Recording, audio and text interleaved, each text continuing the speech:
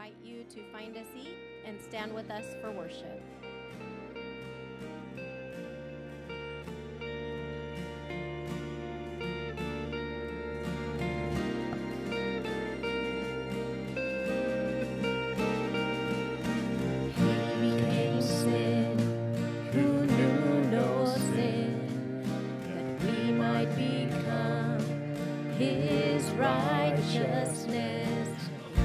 Himself and carry the cross. Love so amazing.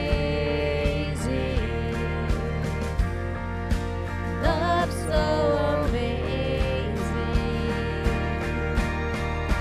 Jesus Messiah, name above all names. Blessed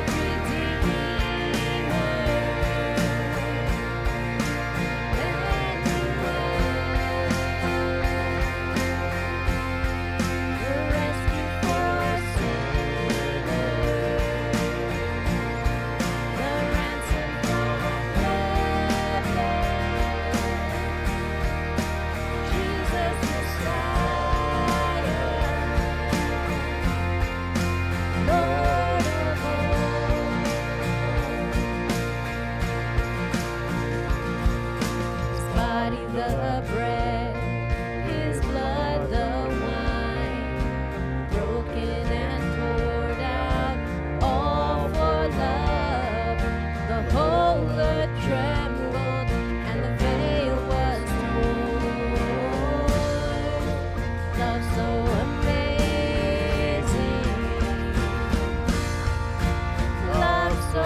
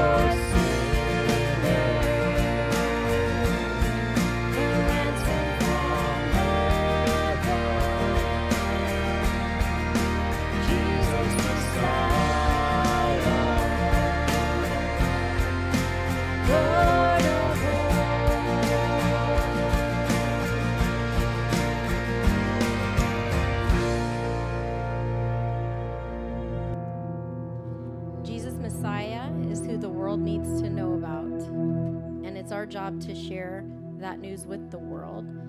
We had a team that went out yesterday to Riverwalk Park.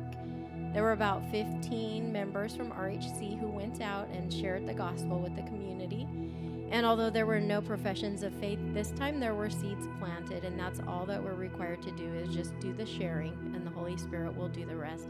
So if you've never done that, I just encourage you. They go out on the last Saturday of the month, and they meet near the restrooms. There's a tent for RHC, and you'll be partnered with other people, so it's a comfortable environment. So I encourage you to consider that for next time. And our next song, we're picking up the pace for all of you clappers out there, is called Louder.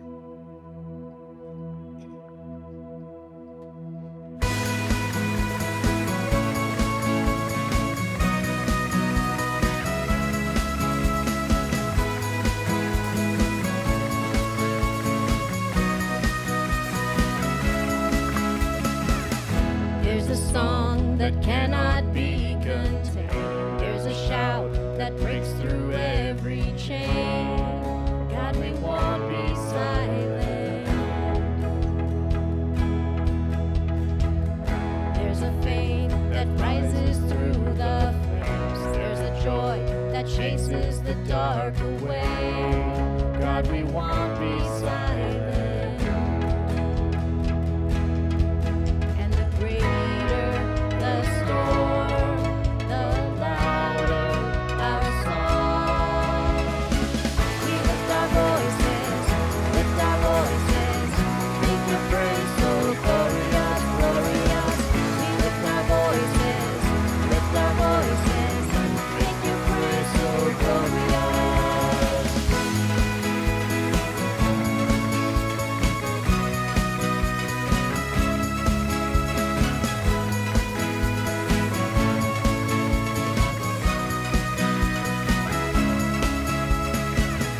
There's a faith that rises through the flames. There's a joy that chases the dark away. God, we won't be silent. And the greater the storm, the louder our song. And the greater the storm, the louder our song. We lift our voices, make your praise so glorious, glorious. We lift our voices, make your praise so glorious. We'll never stop singing, we'll never stop singing, we'll never stop singing, we'll never stop singing. We lift our voices, make your praise so glorious, glorious. We lift our voices, make your praise so glorious. We lift our voices, make your praise so glorious, glorious. We lift our voices, make your praise so glorious. We'll never stop singing, we'll never stop singing, we'll never stop singing, we'll never stop singing.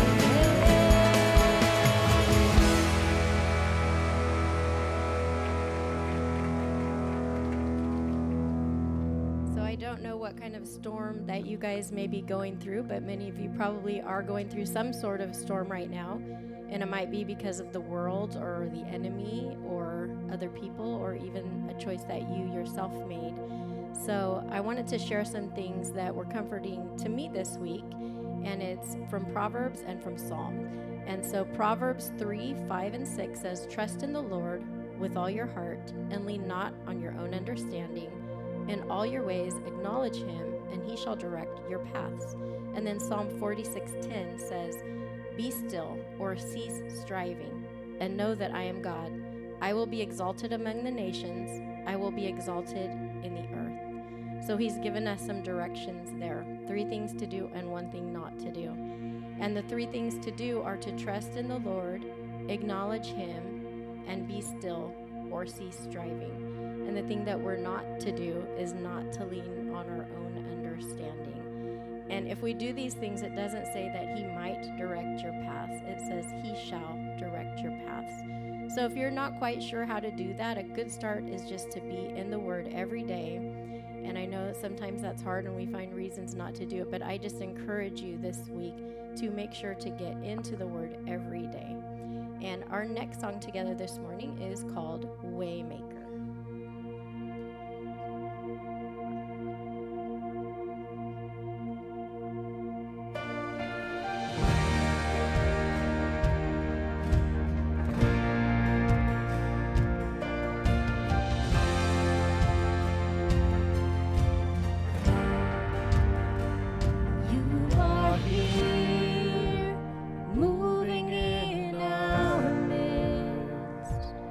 Worship you. worship you. You are here, working in this place. I worship you. I worship you. Waymaker, miracle worker, promise keeper, light in the darkness. My God, that is who you are. You are waymaker, miracle worker, promise keeper, light in the darkness. My God, that is who you are. You are here, touching every heart. I worship you. I worship you. You are here, you turn the lives around. I worship you. I worship you. Waymaker, miracle worker, promise keeper, light in the darkness. My God, that is who you are. You are waymaker, miracle worker, promise keeper, light in the darkness. My God, that is who you are. Even when I can't see it, you're working. Even when I don't feel it, you're working. Never stop, you never stop working. You never stop working. Even when I can't see it, you're working. Even when I don't feel it, you're working. Never stop working. Never stop working. Waymaker, miracle worker, promise keeper, light in the darkness. My God, that is who you are. You are waymaker, miracle worker, promise keeper, light in the darkness. My God, that is who you are. That is who you are. That is who you are. That is who you are. That is who you are. And our final song together this morning is called Wonderful, Merciful Savior.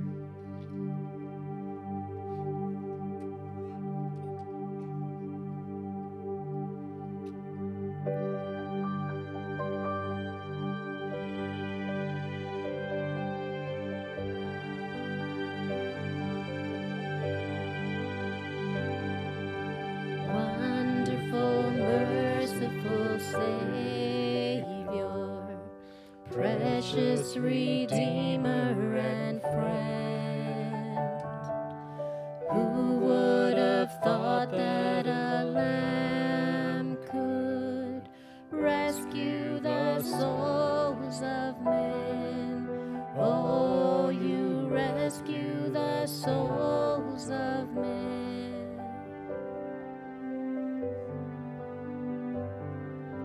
Counselor, comforter, keeper, Spirit we long to embrace. You offer hope when our hearts have hopelessly lost the way. Oh, we hopelessly lost the way. You are the one that we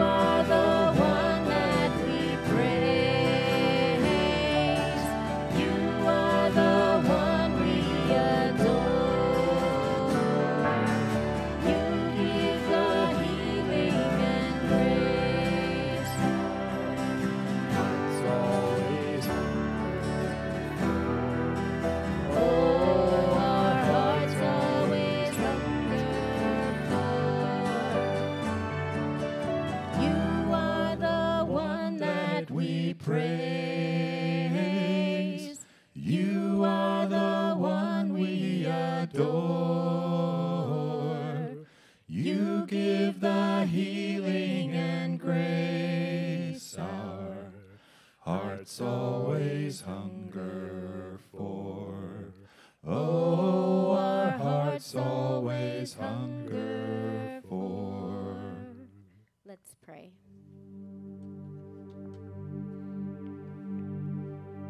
Our Lord God, we thank you for providing the Waymaker, our Savior, the way, the truth, the life.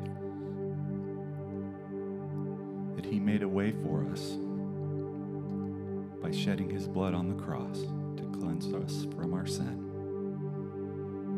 and raising from the dead to give us eternity. Lord, help us show our gratitude for this precious gift. Instruct us by your word and strengthen us by your Spirit, that we might be your faithful servants. We pray in Jesus' name. Amen. You may be seated. Please silence your cell phone.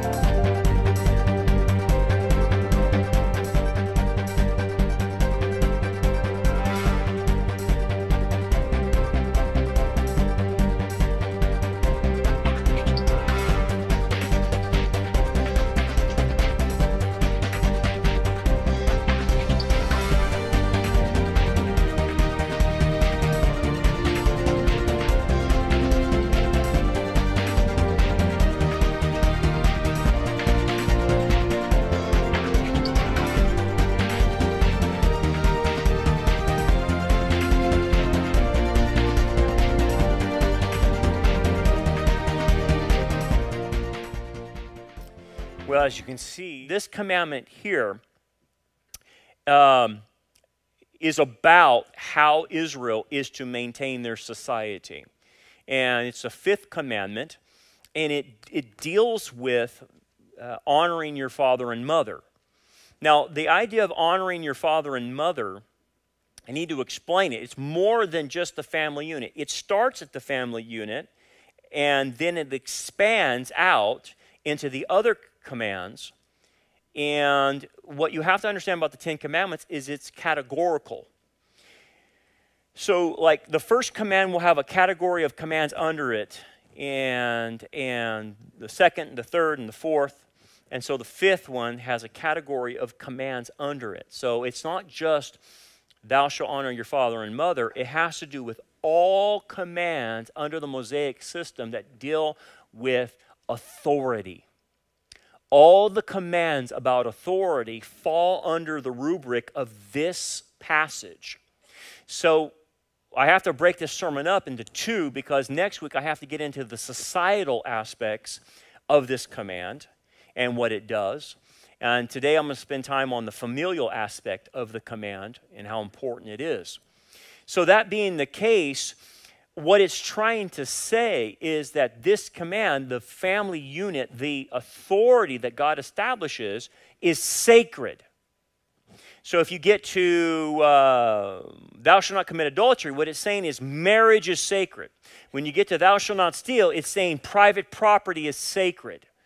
You know, things of that. When you get to thou shalt not lie, it's about the truth being sacred. So in this aspect of this command, authority is sacred, which means it's established by God. What's happening now in our society is an attack they call on the patriarchy. And this idea that, well, it's just male-dominated society and it's racist and this and that. What they're really attacking is the authority structure of the Judeo-Christian system in America. And the authority structure starts with the family unit. The family unit is its own authority structure. And in that authority structure, the male is the spiritual head in that authority structure. And that starts the birthplace of society. If you can't get the family unit figured out and the structure figured out, your society will end. Your civilization will end. And every time a society won't obey this, that's what happens. And that's what's happening to America. The family unit is under attack, and that's why America is going the way it's going. Satan is clever. He knows how important the family unit is. That's why he attacks it. And so, with this being said, if Satan can make the family dysfunctional, he can make the society dysfunctional, but the society will still look to a parent figure, and guess who that parent figure will be? The government. And this goes right in line with what's happening in America. Even to moving into a global government is that people will become dependent on a nanny state. So Kamala Harris and Joe Biden will be their mom and daddies. That's in effect what's happening, because they can't look to their parents. Now, let me talk briefly about the attack. The attack in America on the nuclear family has been happening for decades upon decades. I mean, I can go all the way back to John Dewey, and I will. I'll flush this out a little bit next week, but I want to tell you something, how you're being undermined. You're being undermined by the public school systems and the colleges and universities. Media, Hollywood, all the other stuff. But where were they trained at? They were trained in the public schools, and they were trained in the colleges and universities. How so? John Dewey is the father of American education, at least in the last 100 years, okay? But do you understand that John Dewey was a humanist, he was a Marxist, socialist, he was a very ungodly man. And what he ended up doing in America is he went to the Soviet Union, or Russia today, and learned how they did their schooling there in the Soviet Union. He learned what the Soviets were doing to the children. And the Soviet way of education was not concerned so much with reading, writing, and arithmetic. It was concerned with getting the kids away from their parents to indoctrinate them into Soviet thinking.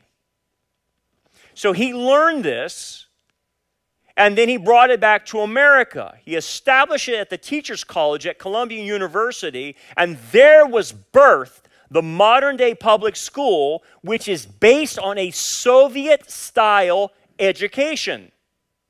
You and I should not be shocked that kids can't read graduating. They can't write a paper. They can't even do basic math. That's not the point. The point is indoctrination. Get the kids away from their parents and the influence of their parents and into our influence so we can train them. So today, in our preschools, all the way up to the colleges and universities, you have a Soviet-style education system. So you and I shouldn't be shocked when our kids don't listen to us. When our kids go to college and they come back full-blown atheists and agnostics or join some crazy cult. We shouldn't be shocked by that because that's what they're trained to think, that mom and dad don't know what they're talking about. See, the way God set it up was the first people you'll come in contact with as a human being is your parents. And the parents are image bearers. Mom and dad are the image bearers. Humans are all made in God's image. Therefore, you will learn about Yahweh through your parents, not from a school system, not from another authority, from your first impression of your home life. That's how you will learn about Yahweh. That's the system God set up, and that's what's been undermined in America. So we shouldn't be shocked to see what we're seeing. That being the case, then let me give you the setting. The setting goes like this. The first 4 commandments deal with how you relate to God. The second aspect is how you relate to others. So Jesus summed it up. Love God and love your neighbor. That's how he summed up the 613 commands. The word is agape, okay? So I'm going to explain agape and love because the commandment says honor your father and mother. It doesn't say love your father and mother. And I'll explain that. But agape is a seek the best type of love, self-sacrificing type of love, okay? But the commandment says honor. That being the case, there's no parallel in U.S. history, in world history of a command like this. In all the ancient religions, all pagan religions, you will not find a command like this. Because in ancient paganism, they don't have an authority structure per se. The authority structure is actually the reverse in pagan culture. In paganism, it's matriarchy rather than a patriarchy. That is exactly what's happening in America. They're turning America into a matriarchy rather than a patriarchy. That's paganism. God established a patriarchy. That's why this is under attack. So this is unprecedented in the ancient world and even today. They hate it. The ungodly hate this authority structure. That's why they attack it. So let's start with the passage real quick and look at the implications of it, of something so simple but yet profound. Honor, a kavod, your father and your mother. Now, like I mentioned before, the way the commandments are structured is important. So that leads to the first implication I want to point out. The first implication is this. We got that one? The first implication. The order of the 10 Commandments are on purpose.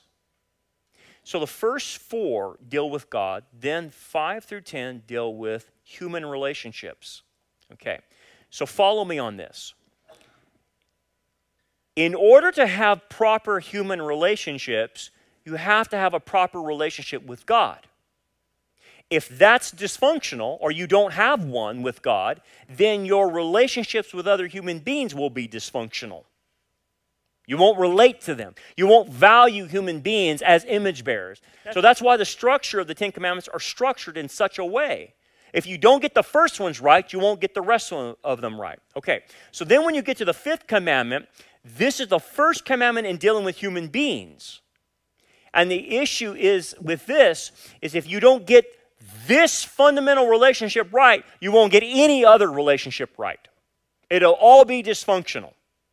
So again, I'm going to show you a graphic of what I'm trying to say. There's the vertical focus first, and then it moves to the horizontal focus. That's what I was explaining. And then when you look at this commandment specifically, it deals with a concentric circle. Next graphic, please. So in the middle of that circle is the family unit. As you can see, the circles expand, and you go from the family unit to immediate family, to extended family, to neighborhood, community, society, culture, and nation. So the idea is, if you want to destroy a nation, you destroy the family unit. That's the idea. Because if you can't get that right, you can't get all other relationships right. And that's how this whole commandment system works. It is the foundation for society. So, the parenting-child relationship will indicate how that person will function in society, if they will be a productive member of society based on this family nucleus.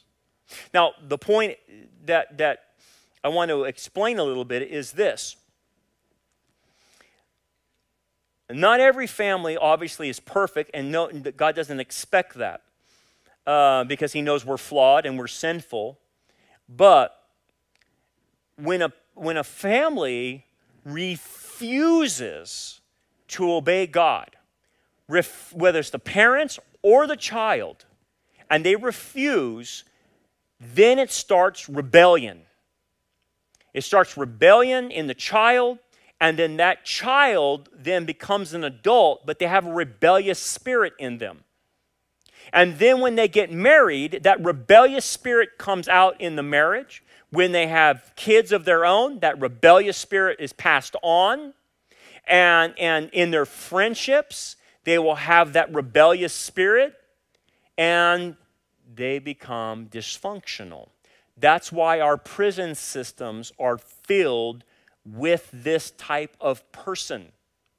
They will tell you the reason these people are in prison is because they don't have enough money and they don't have enough education. That's baloney. It's because their family unit is all messed up, and no one wants to talk about their family unit. They don't want to talk about all the prisoners who do not know their dads. They don't want to talk about that. They don't want to talk about how dysfunctional their moms are or their dads. No, and it's got to be something else. Because if they had to address it, then they would have to realize what's going on in these communities of why the family is destroyed. And that would link them all the way back to the education, and it would link them all the way back of why the government perpetrates immorality among people. The government likes people to be immoral because it makes them more dependent on the government. So they've been pushing to the United States immorality. Immorality sets up rebellion, and it sets up rebellion in the child. And so it suits their purpose. That's why they won't address it, because then they would have to say, these people are immoral. And they're not willing to say that. They don't want to come out and say people are immoral. They refuse it. That's not politically correct. We can't tell you that. And so they come up with other ideas that are basically lies. Second implication I want to bring out, and this is going to help us to understand more of this idea of honor. The second implication is that the commandment focuses on giving the due weight to the parent's position of authority. Now let me explain this. The word honor in the Hebrew is kavod. And it can be used for God. It's used for, obviously, in this passage. But the reason Hebrew is good for us, because Hebrew gives really good illustrations about how the word is used. And I like Hebrew better than I do Greek.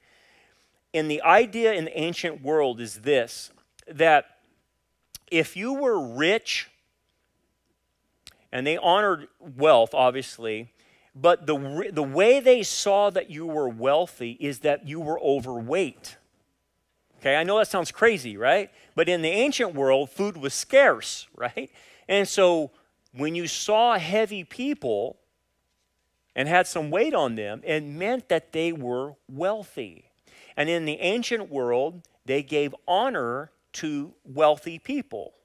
Okay, that's how it worked in the ancient world. I'm not saying it's right, but that's how they dealt with things, okay? And so the idea of kavod has to do with weight, but weight is connected to honor, if that makes sense. That's how the connection is made.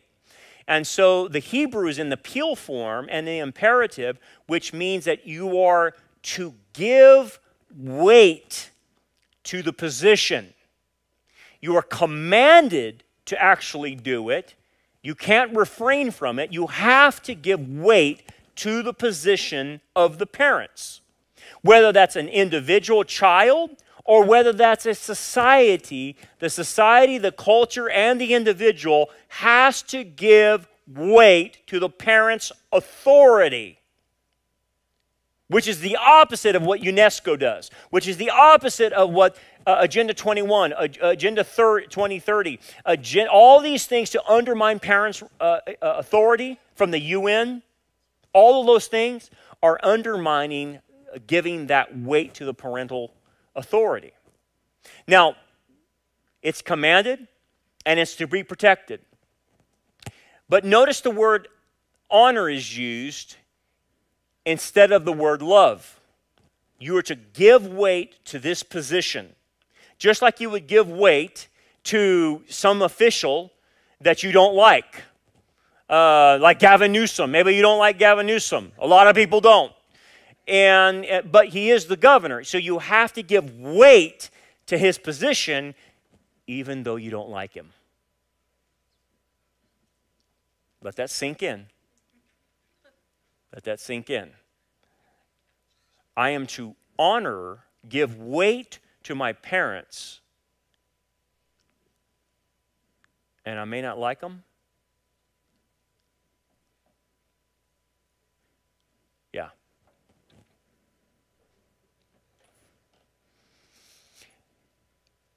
In terms of us growing up, there's two ways you deal with the honor. When you're growing up and under your parents' authority, there's only one way to do this. As you're an adult, the way you honor them is different. As a child, the way you honor your parents is obedience. When you're an adult, you don't have to be obedient to that authority structure because you're the new authority structure of your family unit. So you don't have to obey them, but you still have to honor them and give them the weight of that dignity. But as a child, you must obey.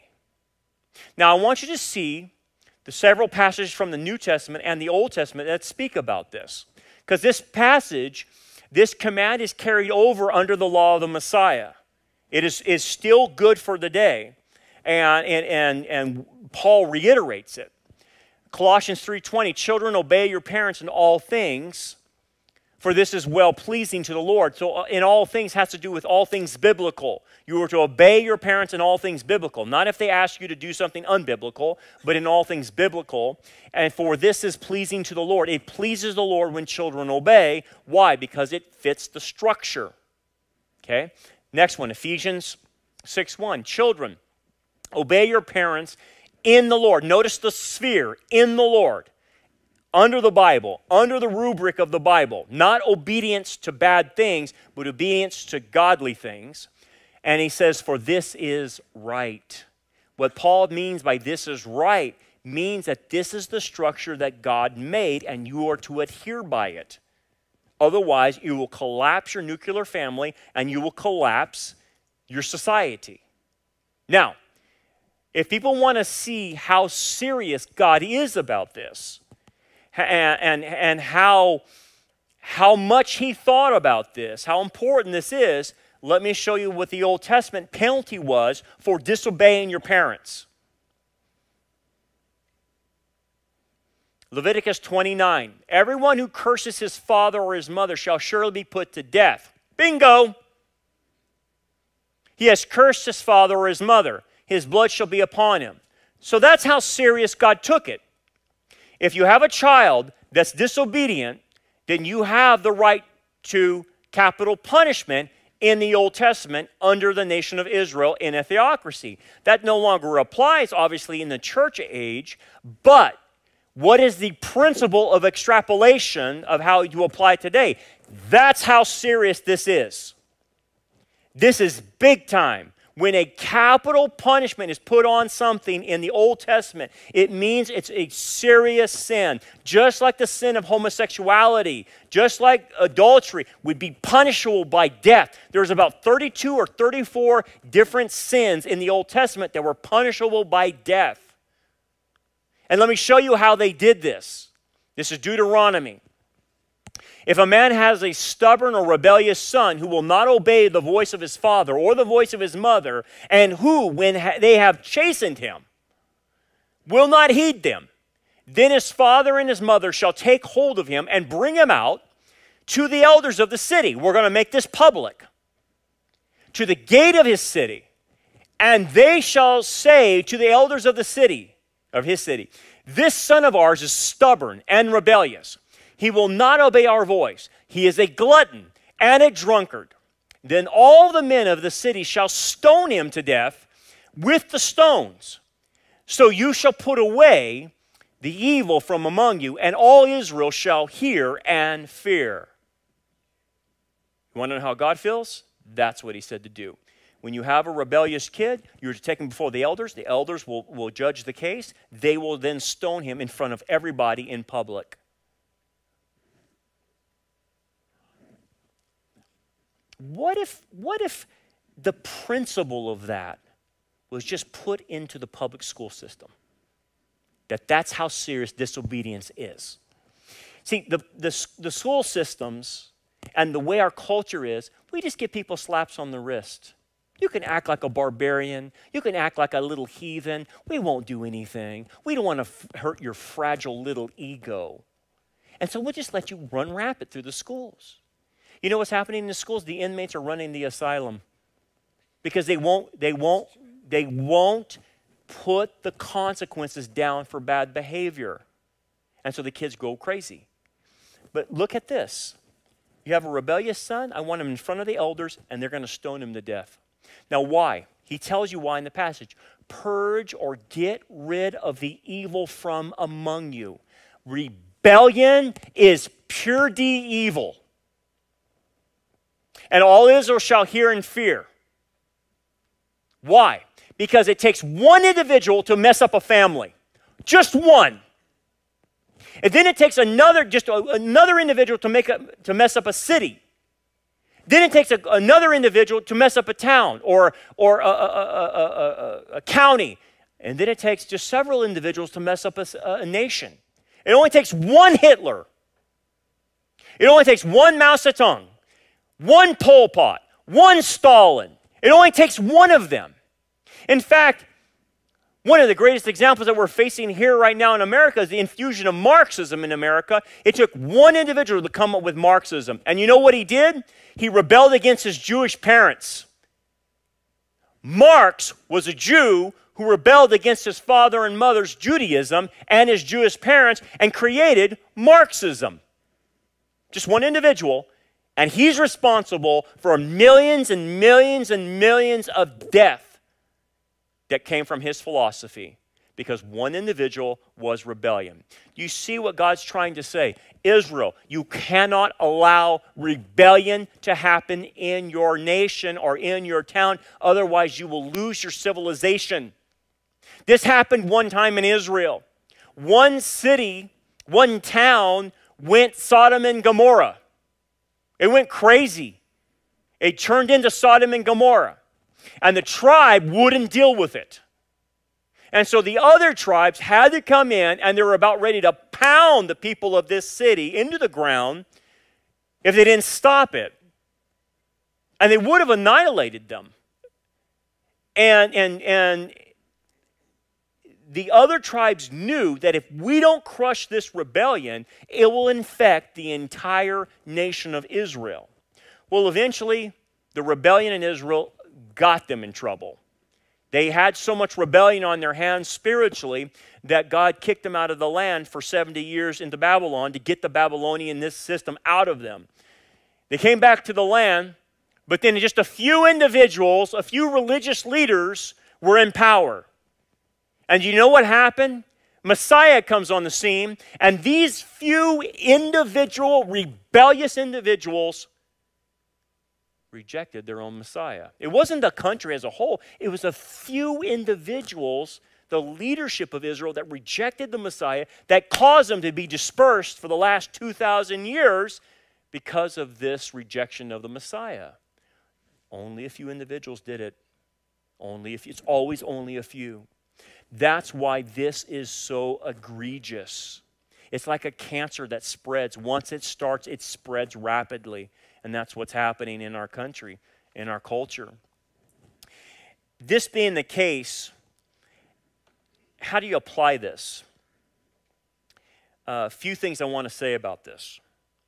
The first thing you have to understand is this, is that the parents represent Yahweh. Okay? Now, all parents don't know this. They don't know this. Christians should know it, obviously. The Jews know this. But most people don't know this. That the parents are supposed to communicate to the kids who Yahweh is, who Jesus is.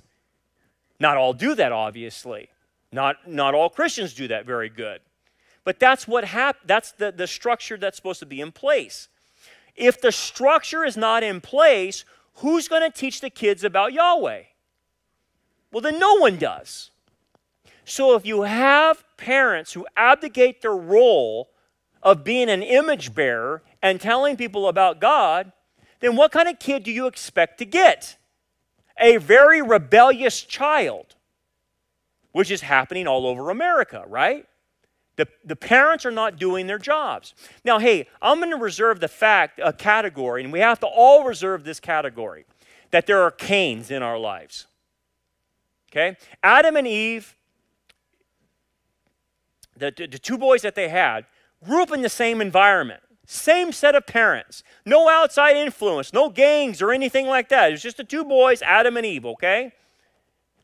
One serves God, the other one rebels. And there's no reason for his rebellion. It wasn't like Adam and Eve were bad to him or mistreated him.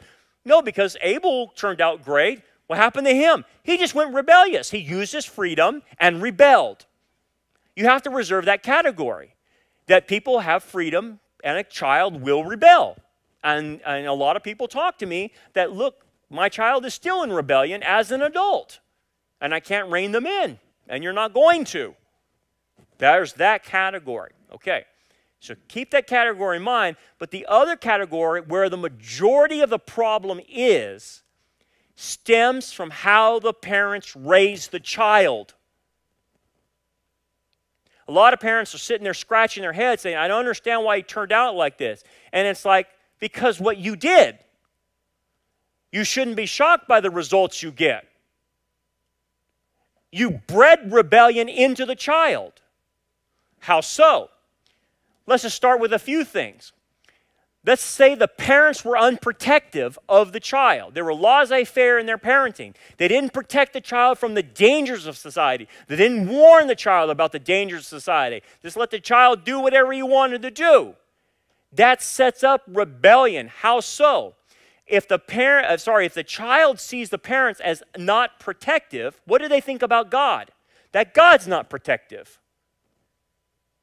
And so they rebel against authority because their authority was trash. Their authority let them do anything they wanted to do. And so they don't respect authority. Or how about the overbearing parent? You got the laissez-faire parent that was unprotective, but then you have the overbearing parent, that's we call the bulldozer parent or the helicopter parent, that puts their kid into a bubble and believes that ignorance protects them from evil, which it doesn't warn them about what's going on, but puts them in this protective bubble, and I will control every aspect of their life. Guess what will happen on that child? He will also rebel because he wasn't given the proper freedom at their age appropriate, and so when they're 18, they're being treated like a 12-year-old. And you can't do that. Will cause rebellion. So how do you think that child sees God as in rebellion? That he's a control freak and I don't want anything to do with him. So the issue that you're seeing today in our society has to do with a lot of the parenting. So let me ask you this. How much trauma does a kid have to see before it becomes a stumbling block for him to accept Jesus? A lot. A lot of the churches, because of not understanding this dynamic, think that we're going to attract the youth, attract the millennials, attract Gen Z by having a smoking light show, rock and roll band. We're going to do all these fancy, a laser light show. I know that'll bring them in, right? They fail to understand you're not going to overcome the dysfunction that's going on in the home. That's why the kids don't want anything to do with Jesus. He's got too much dysfunction going on in the home. That's a stumbling block. I'm not saying he can't come to Jesus, but it becomes a major stumbling block. For instance, 65% of women in Kern County have been either raped or molested. That's reported. You probably could guess that if it was all reported, that you're somewhere probably between 80 and 85% of the women in Kern County have been either raped or molested growing up. Now, let me add something to this. A lot of it goes unreported because family members are covering for the other family members who did the raping and the molesting. They're not turning them in. They're not reporting it. Okay? And most of the people then also that went through rape and molestation in their family unit, nothing was ever done about it. Nothing. No one went to jail. Nothing happened. Guess what those kids grow up to think about authority? Okay? You see where it's going? They will distrust authority. They will not want to do anything with authority because authority let this happen and didn't address it. And so it causes problems. It causes rebellion against authority. So the main issue then comes down to the parents. How did the parents raise the child? Now, no one's perfect. And I'm sure my kids are going to say, yeah, Dad was crazy. I can't believe he did this and did that when I'm older. Everybody does that. But what we're talking about is we're not talking about perfect parents. We're talking about, is the parents heading in the right direction? Are they working on their stuff? Are they growing? Are they trying to get more like Christ? And do they fail? Yes. But are they modeling the Christian life before them and teaching them that? If they are, then great.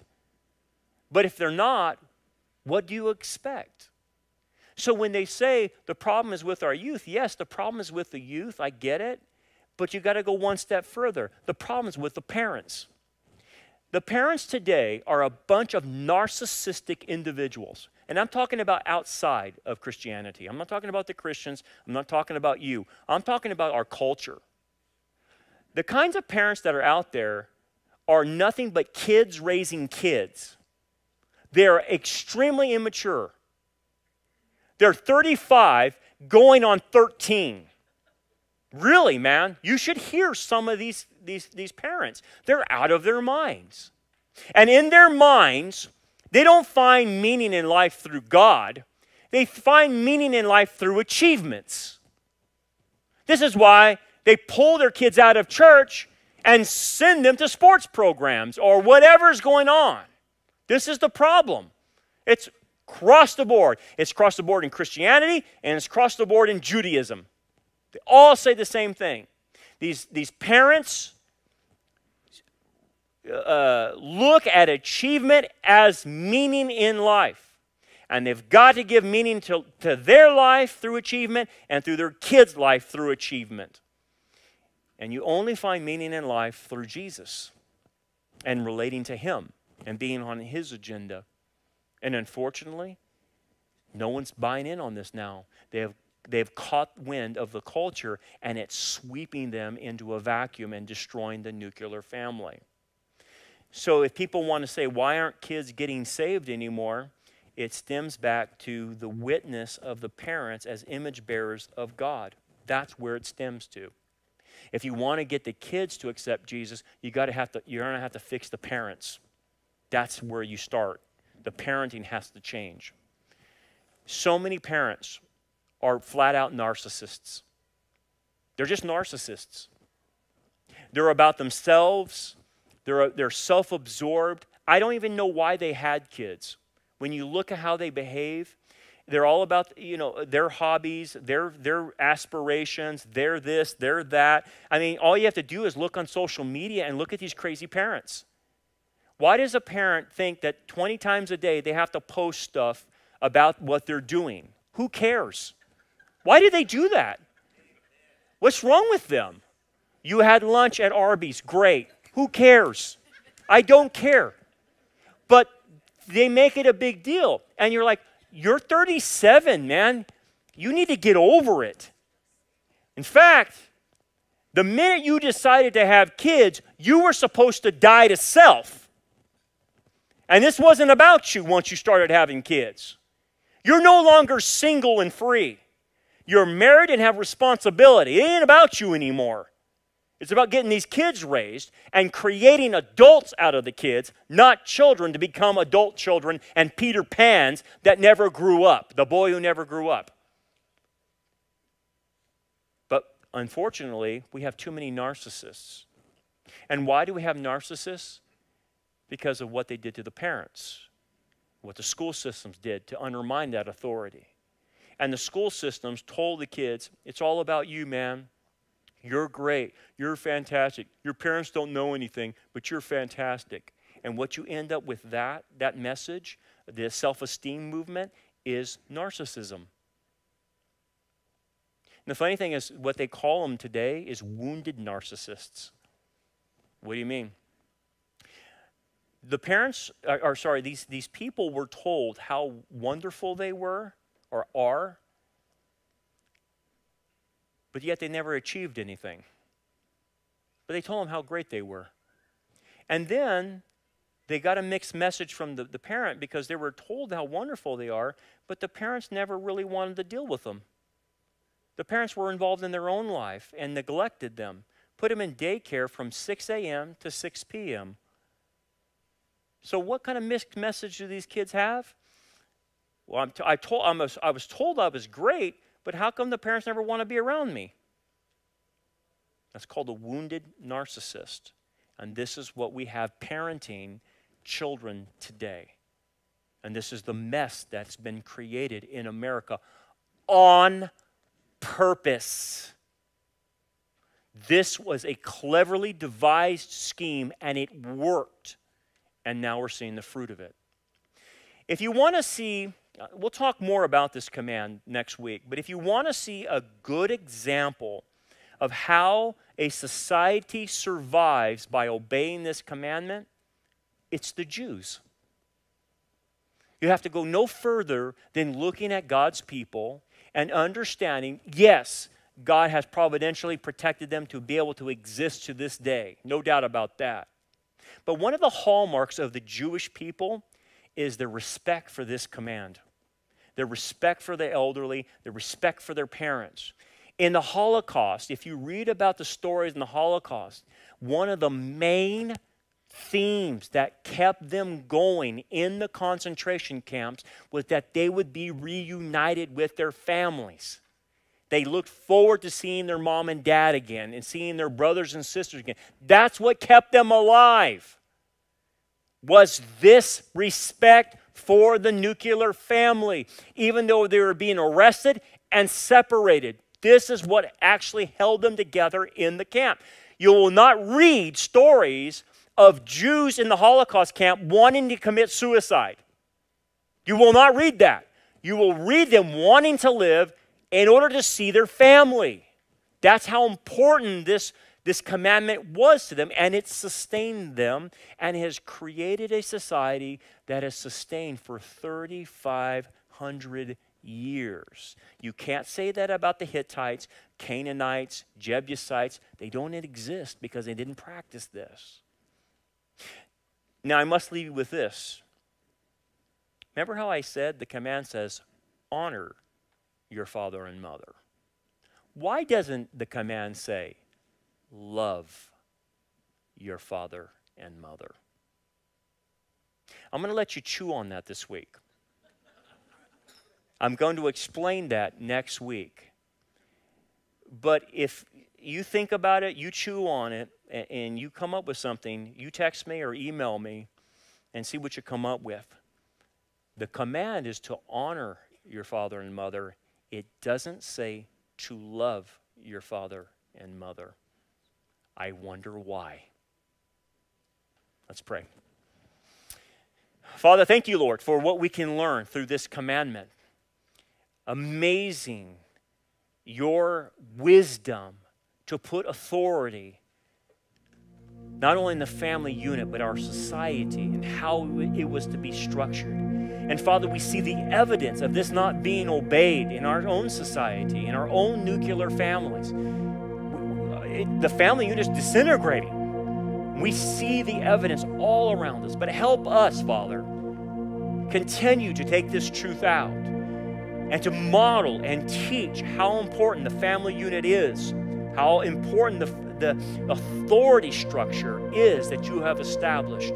Help us to do that, Father, and to teach our kids and our grandkids this authority structure. I also pray, Father, that there's people here that have not believed in Jesus yet, that they would come to faith in Him today, that they would understand He died on a cross for their sins, was buried, rose on the third day, and gives eternal life to anyone who will simply believe in Him. Speak to hearts now as we have a time of invitation. We pray in Jesus' name. Amen.